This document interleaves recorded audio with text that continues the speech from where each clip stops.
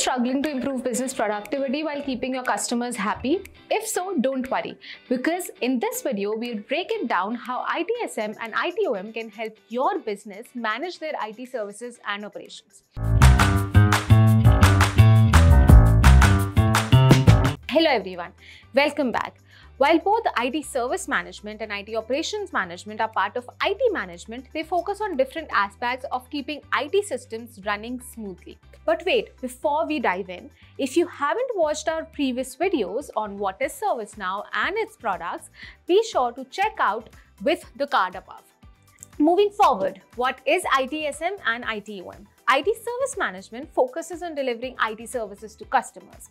For example, if your Wi-Fi goes down or you need some new software installed, you reach out to IT department. That's ITSM in action. It ensures IT services are delivered smoothly and efficiently. On the other hand, IT operation management handles the day-to-day tasks behind the scenes, like monitoring systems and keeping the infrastructure running. While ITSM is customer-facing, ITOM focuses on maintaining the tech foundation.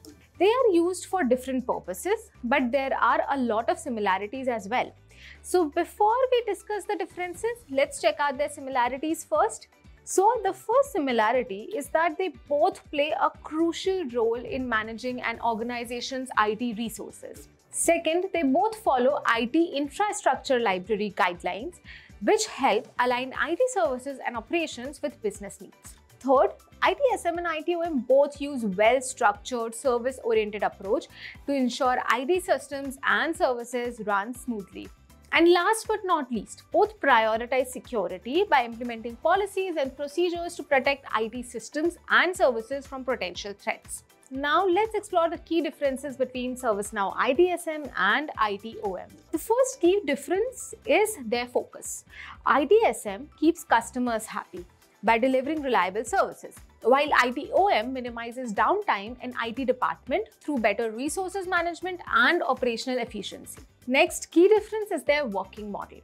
ITSM manages processes like incidents and changes. ITOM automates tasks and monitors systems to catch problems early. As far as their visibility is concerned, ITSM is outward facing and visible to all employees, while ITOM works behind the scenes to support the IT infrastructure. Another key difference is their service quality. ITSM ensures service quality meets organizational standards, while ITOM maintains the performance and availability of IT resources. Next key difference is the scope. The scope of IT service management is broad, encompassing all stages of the service lifecycle, while IT operations management has a narrower focus, concentrating specifically on the operational aspects of IT. The next key difference is primary users. ITSM systems include service desk staff, IT managers, and service delivery teams who focus on managing user requests and ensuring IT services align with organizational goals. In contrast, the key users of ITOM systems are IT operations team, system administrators, and network engineers who are responsible for maintaining the efficiency and reliability of the IT infrastructure to support business operations. And that's it for this video. In the next one, we'll cover new products from ServiceNow, so stay tuned.